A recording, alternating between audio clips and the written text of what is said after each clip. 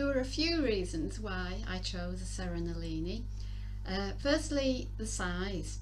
I wanted 41 key, 120 bass, but I'm not the biggest of people. I also wanted a compact model, and Serenellini, I'm pleased to say, offered me a range of choices, and I made my choices, choice of reeds, choice of tuning too.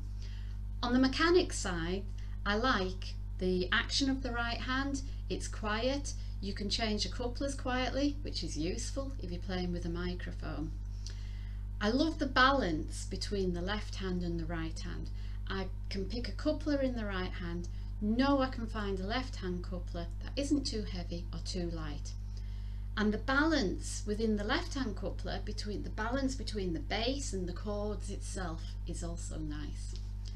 Then the overall dynamics, the bellows and the way the reeds respond. When I've picked my couplers, I can play really loud, hear the voices, bring it right down, ever so quiet, still hear all the individual voices.